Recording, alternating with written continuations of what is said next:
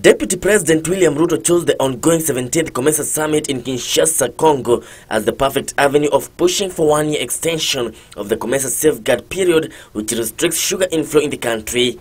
Kenya was first accorded the protection from cheaper sugar imports from COMESA region in March 2002 for an initial period of 12 months and subsequently renewed by the Council from March 2003 to February 2004. The safeguards were extended in 2008 and 2012 and are set to expire in the next 48 hours.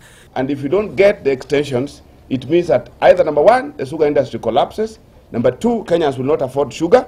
Mid this year, President Uhuru Kenyatta appealed to COMESA to extend the period of protection granted to Kenya against cheap sugar imports, noting that the extension would give the Kenyan sugar industry time to put its house in order before the inflow of the imported sugar from the 19-member state economic bloc. And the request was reiterated by Deputy President William Ruto, who is in Kinshasa attending the 17th COMESA Summit. But with the expiry coming in the next 2 days, MPs from Western Kenya have little confidence in government efforts to promote the sugar industry, given they have sought speedy action since last year, September. It is regrettable that despite the several extensions on the safeguard, the government has not taken any deliberate measures to ensure that production of sugar in Kenya becomes competitive in readiness for the COMESA trading bloc. I did put a question on the same in September, first parliament session, and up to now there has not been any response. You recall again last week I put a same question.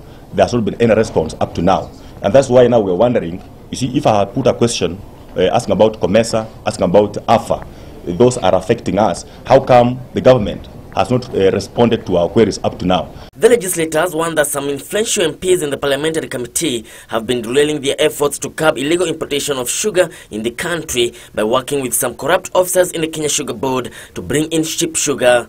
To curb this, they want the Office of Inspector General of Police to form a special unit to save the porous borders. We are demanding that the Ministry of Finance tables the list of parastatal sugar mills that are supposed to be privatized to Parliament immediately, so that you can allow private capital to be invested in the sugar mill to increase their crushing capacity and to reduce the cost of sugar production. They also want the government to waiver all the liabilities of sugar companies as a measure to revive all the ailing companies.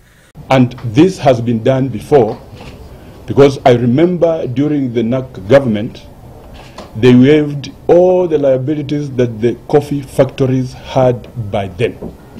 And that is how coffee took shape and where it is now. The country has not been able to meet the competitive market conditions, and according to